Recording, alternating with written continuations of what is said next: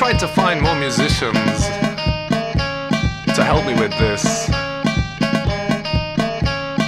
because apparently people like to watch musicians, but all I could find were carrots and sticks. You see, I'm developing a fear of checking my damned emails, so I just checked the fields.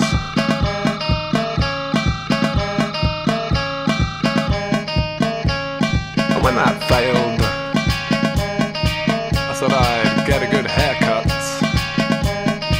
so I'd be more interesting for you to look at. But my hairdresser, well, he's partially deaf and partially dead and totally uninterested in fashion. Although he has reinvented communism all by himself. And he sent me to sleep with his garbled Das Kapital.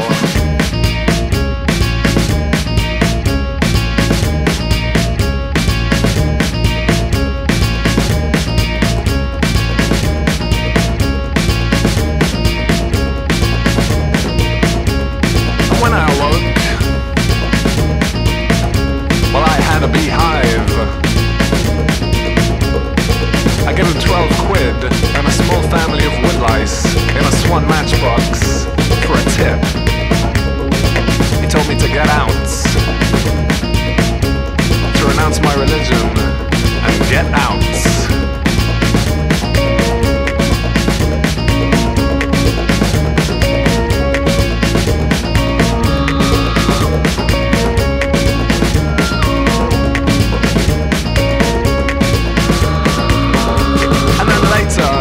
When I next saw him, well, he was crying down the king's head. He had his head in his hands. Oh, and his scissors were all bent. So I asked him if he'd like to play guitar for the Cool Greenhouse's upcoming tour. But he just laughed. And laughed and laughed and laughed and laughed and laughed.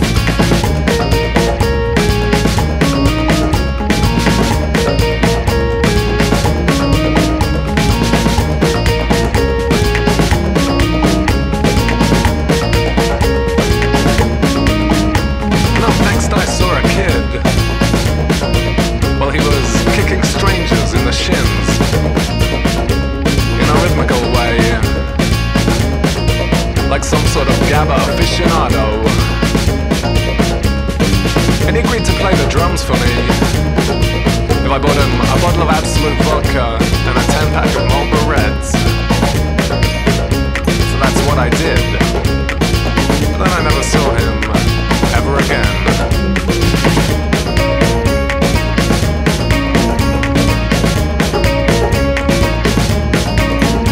I went two pink grannies on a bench over the way, just shook their heads.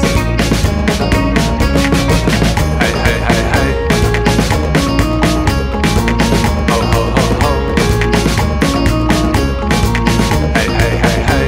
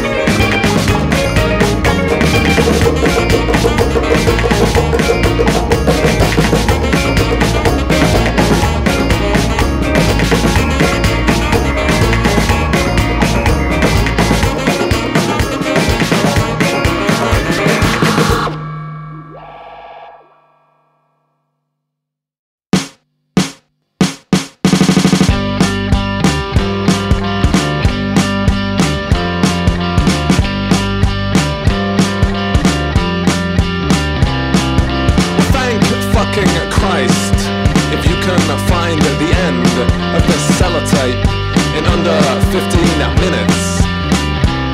Oh, when the last time I did this, I was only 5 or 6, and now I realize everything's been going downhill ever since. Cause I still traipse the butts of my fags in with my feet. Oh, when the people, they still get cross, like I did when I was just 16. Like when the policeman said I was strange for keeping money under my cap. I ran off, and when I got back, he gave me a punch in the face. He said, "It's your word against mine, boyo." I said, "Well, here's look at you, kid." And he laughed. And now the ladybirds live in clusters in the corners of my windows, and they judge me as I get older, just like 1,000,000 mothers. When will you ever learn? The insects say to me. I said, well, how should I know that? It's not like I'm clairvoyant. They said, don't answer back. You know your cheek won't work with us. You know you really better buck up, or we'll fly right up your ass. And I think I better put on my pants as I proceed to read my book, which is not 12 Rules for Life by Jordan fucking Peterson, which, if I remember correctly, is about keeping your room tidy whilst being a dick about it.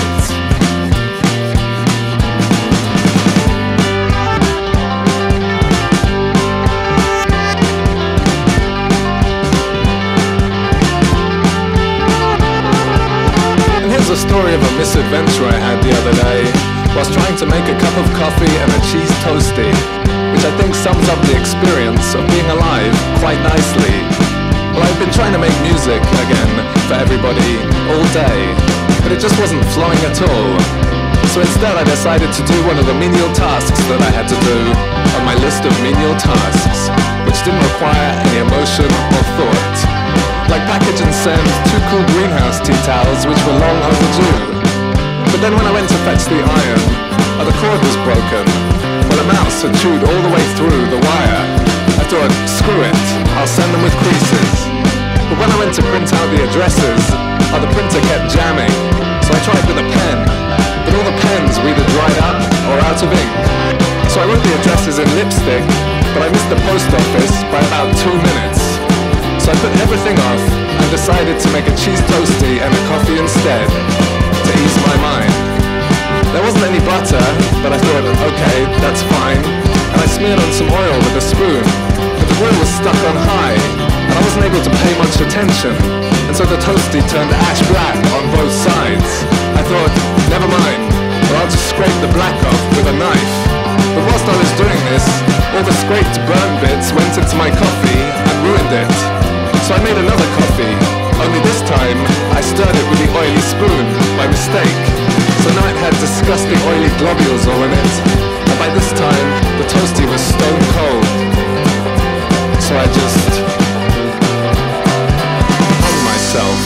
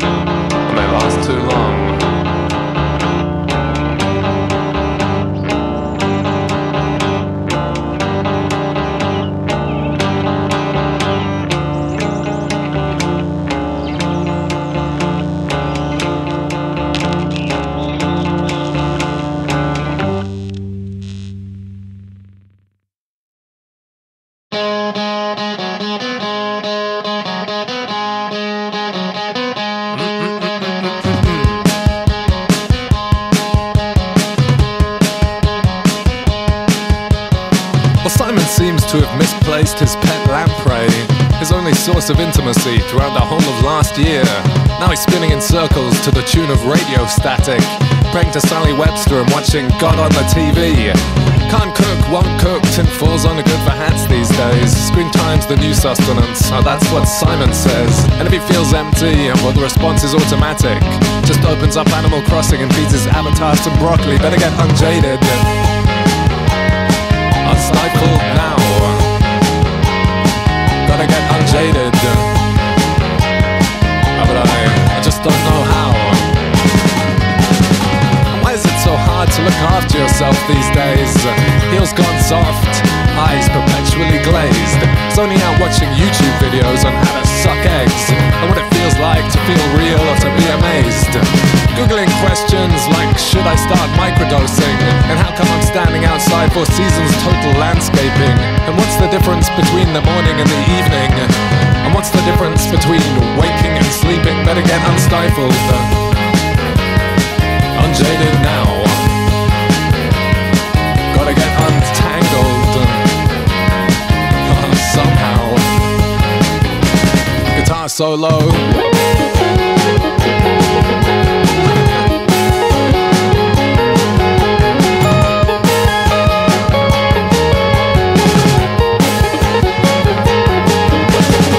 What the hell is the new future gonna be?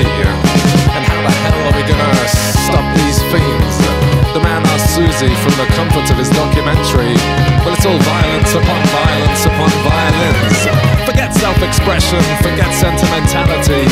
Forget the gods, forget freedom, forget offline reality. I'm blowing bubbles, decreasing in size exponentially. Come climb inside, watch 10 hours of slime ASMR with me.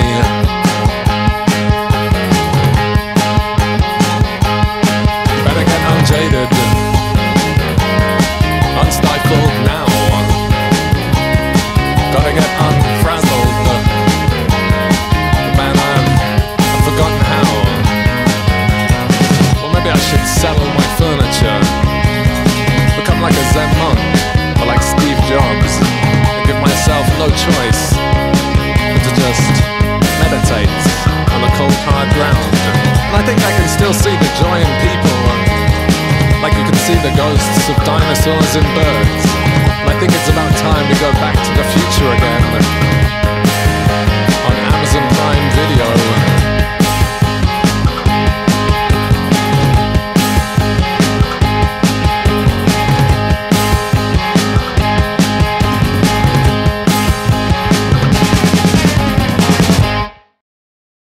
And now for something completely different.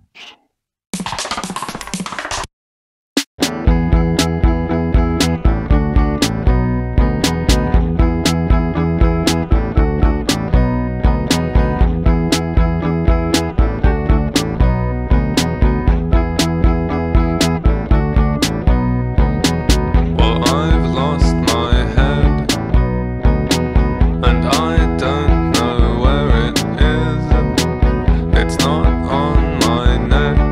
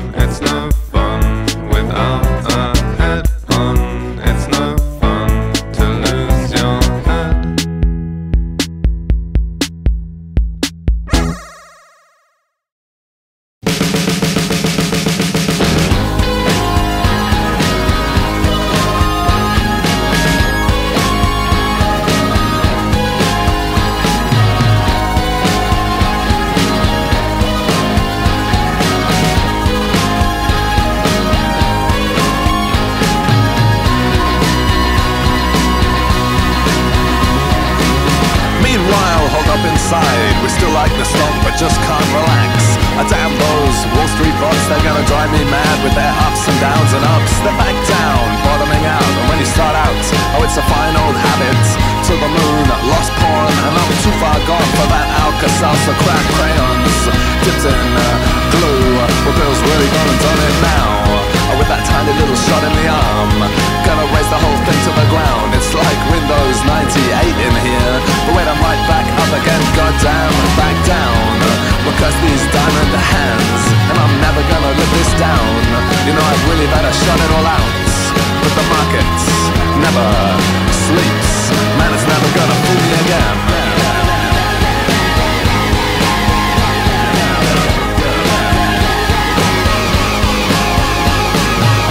This time 100%, it's all over Telegram. There's gonna be a bull run, well this guy's got the perfect system, so it makes sense to go all in. It's the best tip I've ever had, and this non-fungible token's gonna impress my wife's new boyfriend. Oh, it's not gambling if you're wearing a tie, even if you've got no trousers on. Well now let's go and get 'em. I got a really excellent feeling, and yes, now the market's open. Wait, I've already blown all my savings. I'm on a bag of holding clown. I'm on a weird hill to die on. I guess I better remortgage the house. Oh wait, the valley's turning upside down, and I didn't hear no bell. Man, I can't believe I've done it again.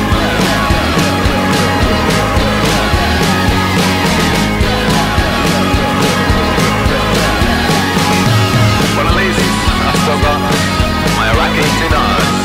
Just gotta sit tight, hold on for evaluation day. And then there's always those emails from that lovely Nigerian prince. But to be fair, I haven't heard very much out of him lately. I said buy low, sell high, but how can you tell if you're doing it right? Goddamn. To the moon, baby. 'Cause obviously there's no valleys on the moon.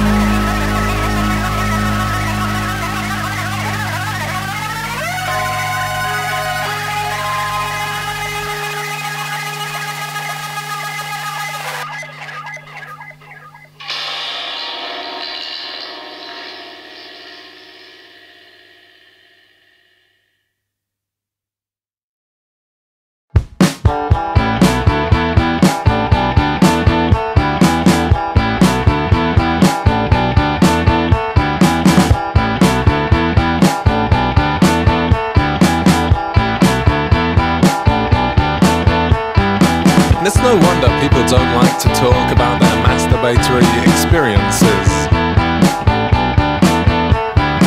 Unless you force them into a corner over dinner. But I really wouldn't recommend this. And all of your friends are criminally perverse. Or at least it's statistically likely that one of them is. And you know it puts the living fear of God into me. I'm trying to guess which ones it is. And how should a person be? Well, ain't that the question on everyone's lips? I said, how should a person be? Well, it's difficult to believe that a person should be like this.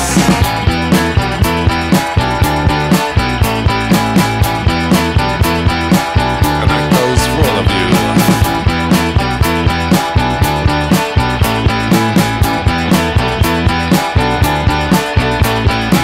And that's when I became obsessed with the fire, where the flames catch and I get inspired.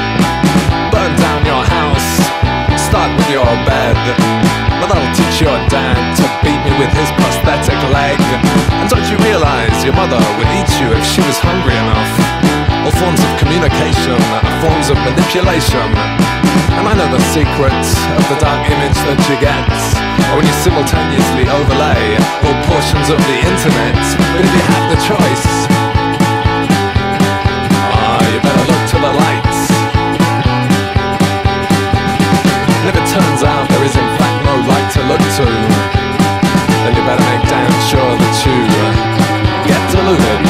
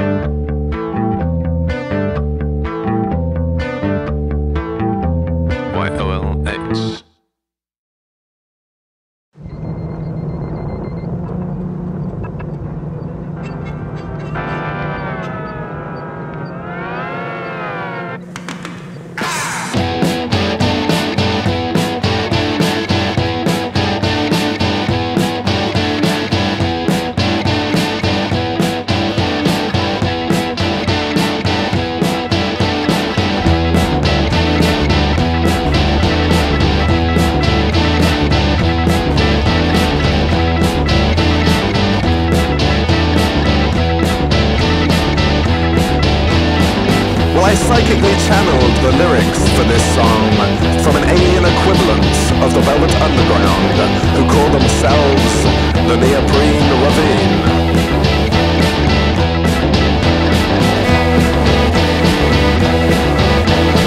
The Neoprene Ravine consists of root lead on vocal and lead guitar, Tomaka on drums, Merling Storison on rhythm guitar, Conjale on viola, and Pico on additional vocals. And they keep their Angus MacLeish on a leash, and I have no idea what they're talking about. It just flows right into me. And electricity comes from our planet.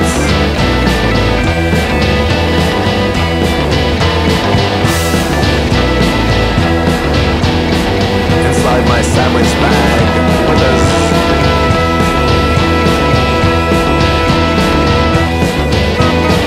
And Ruth says, let me tell you about Roberta Broom.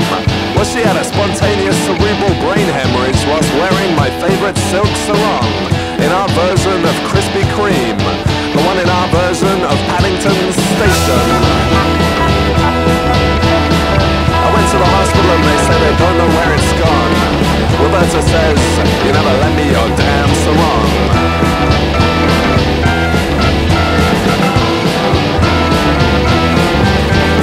Now she's got a pretty good but not mind-blowing German-Japanese fusion restaurant in the heart of alien Paris.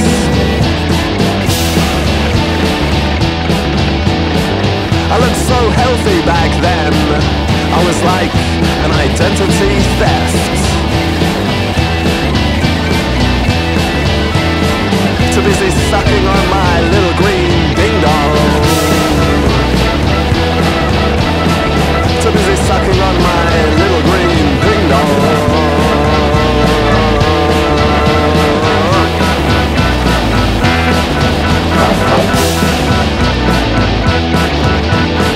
Whatever happened to Armitage Shanks? And right now we're working on our magnum opus.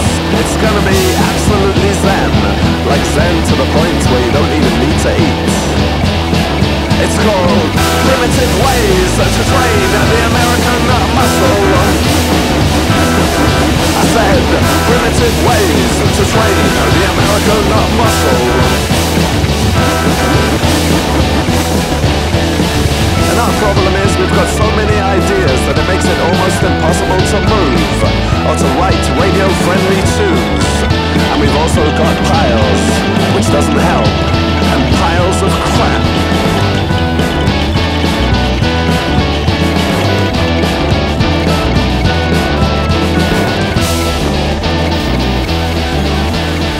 And there's no lyrics in this bit, I'm afraid, as the psychic link was temporarily interrupted.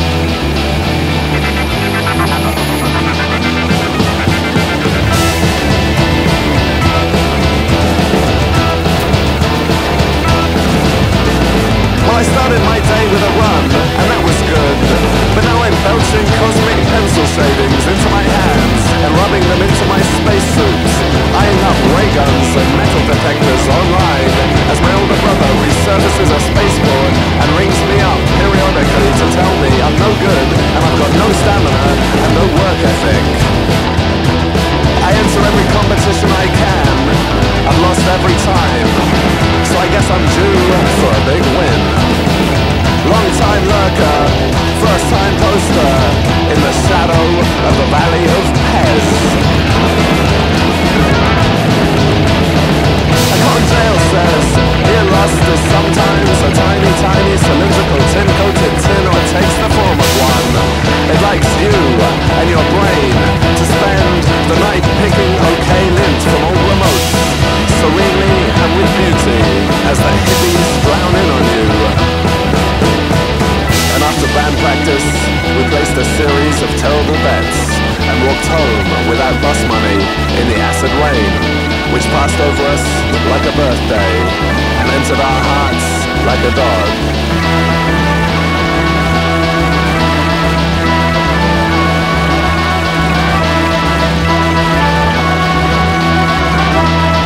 We are the Neoprene Ravine. and we always flush standard.